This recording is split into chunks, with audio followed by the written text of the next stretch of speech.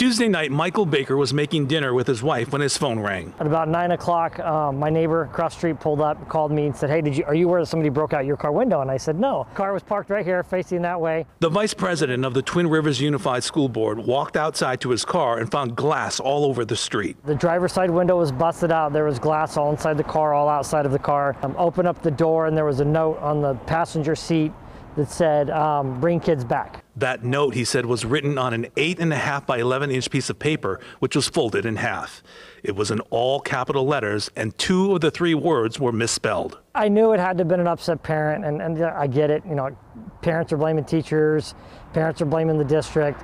Everybody's frustrated. It's just tough times. He said he called the Twin Rivers Police Department and then called the other board members to alert them. They're walking up to this car here. Later that night, across town in Rio Linda, board member Bob Bastian's home received some unexpected visitors too.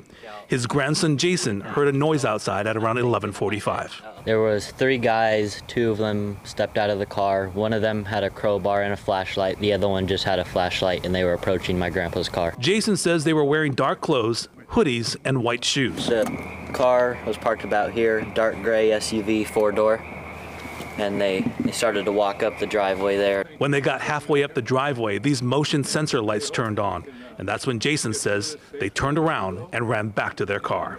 Every board member is doing everything they can to open up those schools, but it has to be done right. Please do not take it out on the board members, the administration, or the teachers, or any of the staff. In Sacramento, Walter McCullough, KCRA 3 News. If you have any information about either of those attacks on Tuesday night, call the Twin Rivers Police Department.